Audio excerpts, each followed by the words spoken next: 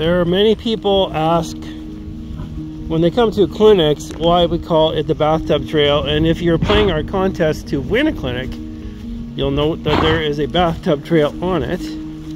And one of the questions is, why do we call it the Bathtub Trail? Well, hopefully this answers your question.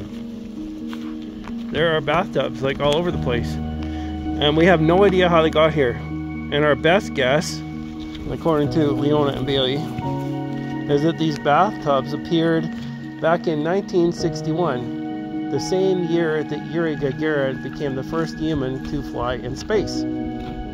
So we think it probably has something to do with humans leaving the planet and the aliens getting upset and expressing that upsetness with the deliverance of bathtubs to random places.